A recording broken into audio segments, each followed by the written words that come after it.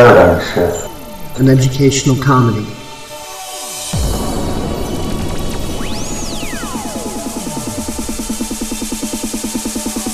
It's not a cause, not a movement. It's not a social group you can slap a label onto.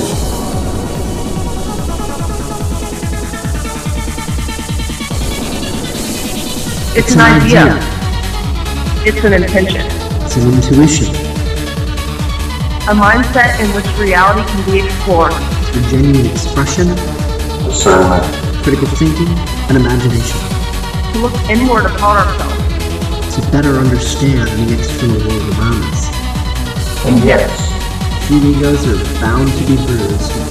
With our silly, zany, politically incorrect, George Carlin built style of going about things. real and raw honesty. Which invites you to be to the fullest.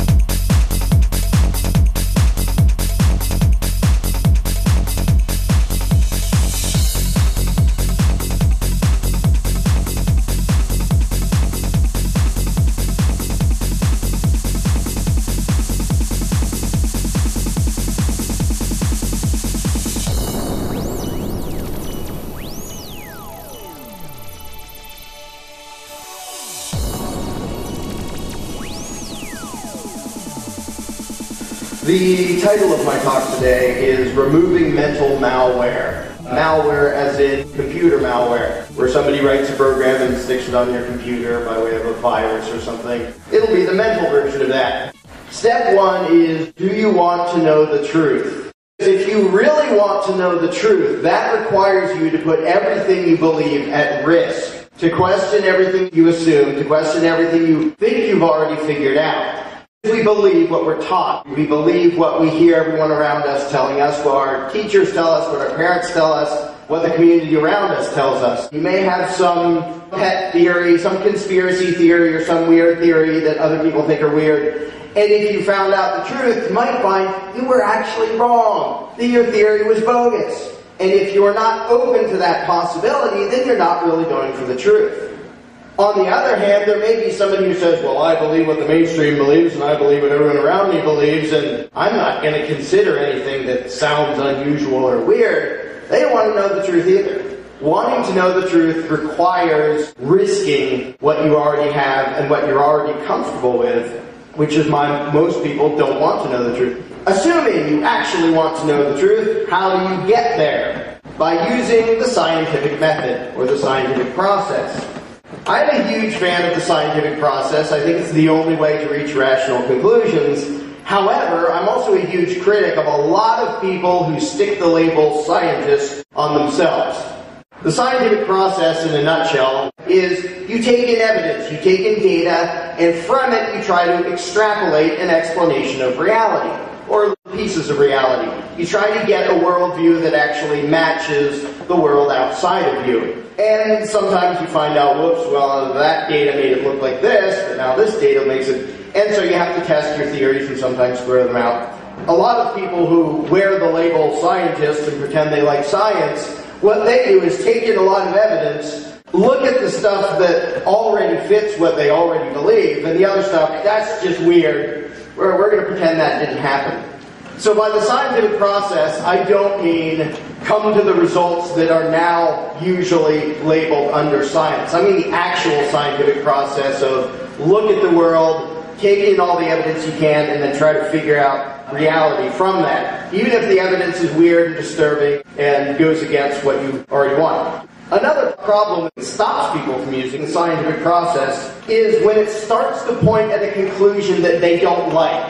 They will often bail out. If you start to see a rational examination of the evidence pointing towards you were totally wrong about something, most people will bail out and run the other way because they're invested in what they already believe in. Now, this is especially true if it's something you believed in your whole life, you've worked on, maybe if you've devoted your career to something, and somebody comes along and says, I want you to consider this, and rationally look at the evidence and find out that your entire career was based on a gigantic lie. There's a huge motivation to not look at that, to not use the scientific process. That's what each one of us has to look out for inside our own heads. Are there any walls we put up because we think, I don't really like where that evidence and logic is leading me, I'm just going to kind of stick a wall there and pretend I didn't see that? That's the comfortable, easy thing. There are lots of conclusions people don't want to reach. There are lots and lots of conspiracy theories, and when people say conspiracy theory, they're usually bashing it, and what they usually mean is, I don't want to consider the possibility that the explanation for this event that happened is something that's really going to creep me out. So I'm going to call it a conspiracy theory. That is not scientific and that is not rational. When you have things happen like what happened in Boston and 9/11, I don't even bother telling people what I think very often or arguing the evidence. I just go to people and say, did you look at this evidence? Did you approach this wanting to know what happened? Or did you approach this determined that this will be the conclusion you reach no matter what? And that's most people, because most people don't want to know the truth. And the only people who ever move it forward are the ones who say, yeah, I want to know the whole truth.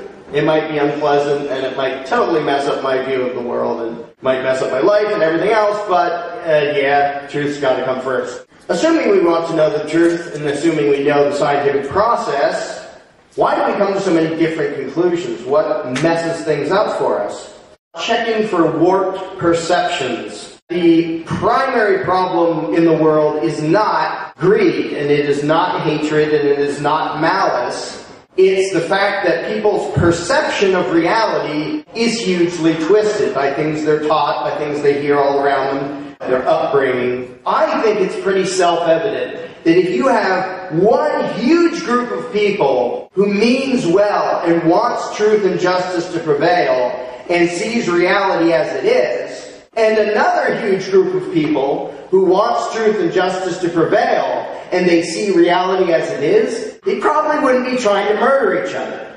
Which means the underlying problem in every war is not the hatred, even though there's obvious surface animosity while they're trying to kill each other. It's warping of perceptions. At least one side, and I would say both sides every time, their perceptions have been warped such that they think trying to kill that other guy is necessary for humanity. And the guy over there thinks trying to kill them is necessary for humanity.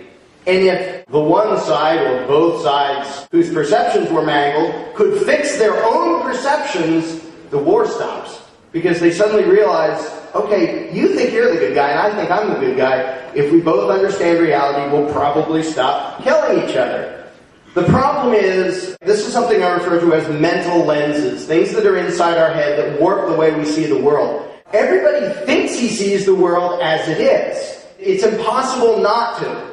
You think you see reality, you think you have a pretty good grip on reality. There may be things you say, well, I don't know about this and I don't know about that, but I have a general grasp on what's going on. Nobody thinks his own perception is messed up. Now, everybody can point to all sorts of other people's things. And pointing out that somebody else is delusional doesn't make them not delusional, even if they are. The only thing that moves humanity forward is if somebody dares to look inside their own head and say, are there things that are messing up my perception of reality and making me do stupid stuff? Because the only one you can actually change is yourself. Unfortunately, most people would much rather shoot at other people than say, maybe my belief system is based on some bogus ideas. So for the past 10,000 years or whatever, we've just been killing each other because I'd rather kill you than think about my own paradigm. Not a good situation, but it is changing with events like this. Why would our perceptions be warped?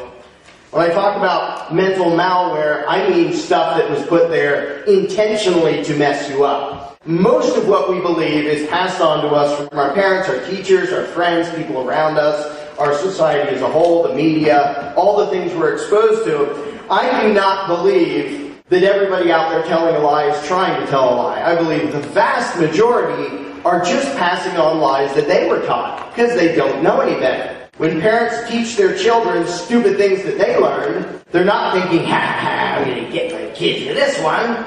They think they're saying reality to the next generation. When teachers teach the same garbage that they were taught that's untrue and based on a bunch of false paradigms, they're not trying to be nasty, they're just passing on their own misunderstanding.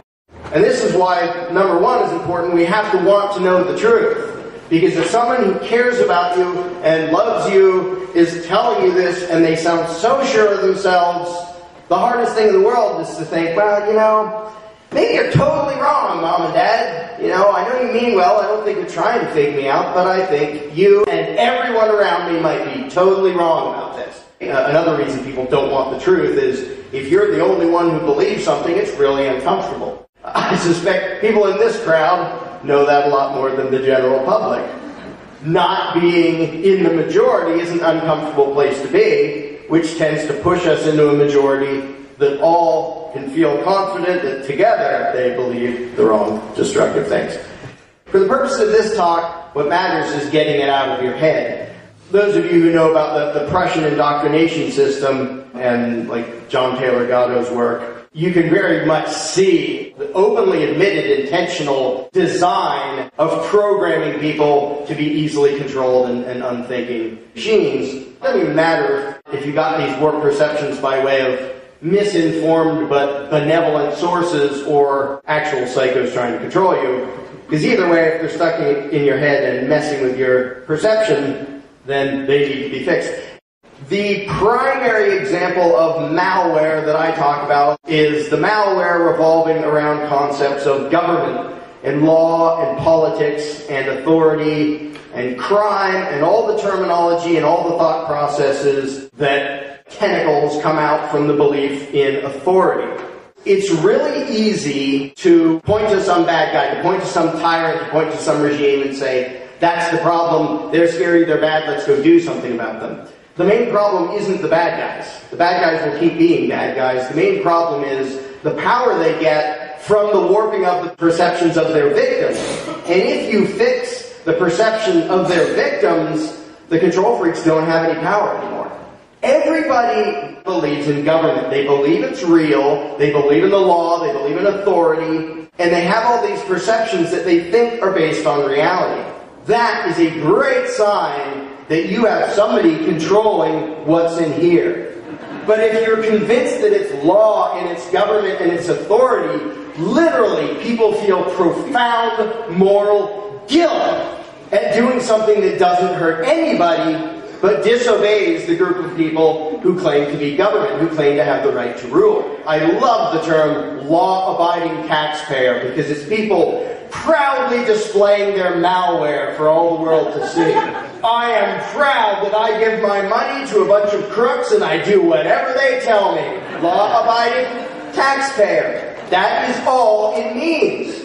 Lots and lots of history is good people who are taught to believe the lie of authority, either just spectating and doing nothing, or actively helping to dominate, oppress, or even kill their fellow man because authority told them to.